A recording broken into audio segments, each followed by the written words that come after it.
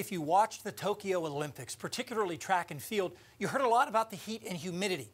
I was curious to see whether anyone would talk about a particular weather variable that's increasingly being used to quantify the impact of heat, humidity, and sunshine on athletes.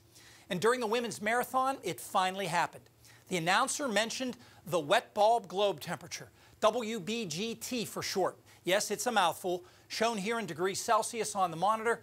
31.8 C is about 89 Fahrenheit. The wet bulb globe temperature is a measure of heat stress that takes into account temperature, humidity, wind speed, and sunshine. That differs from the heat index, which is based on temperatures taken in the shade. Let me break down the WBGT for you. First, the wet bulb part.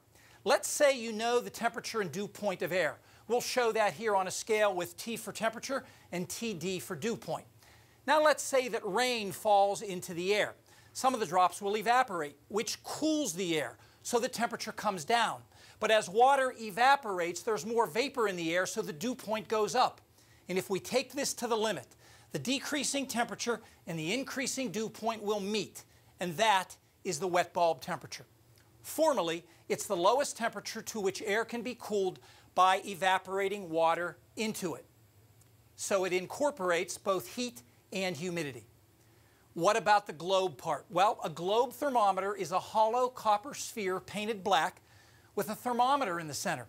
Its temperature is called the globe temperature, and it's intended to quantify the warming effect of radiation, mostly sunshine, on temperature. Okay, so here's the recipe for the wet bulb globe temperature. You take 7/10 of the wet bulb, 2/10 of the globe temperature, and 1/10 of the regular temperature, and you add them up. So the wet bulb gets a lot of weight here, 7 parts out of 10. The globe temperature captures the impact of sunshine, so that takes into account clouds and sun angle, which of course depends on where you live. Let's do an example now for Harrisburg today. We'll assume a wind of 5 miles per hour. 95 and 72 for temperature and dew point are close to today's highest values. Now, depending on how sunny it is, from 100% to as little as 30%, the wet bulb globe temperature ranges from 88 to 86. Those values mean that if you work or exercise 1 hour in direct sun, you should take a 30-minute break. Now, the heat index for these conditions doesn't depend on the amount of sun. It's 104, a much scarier number. And I think that's a big reason the WBGT hasn't caught on more.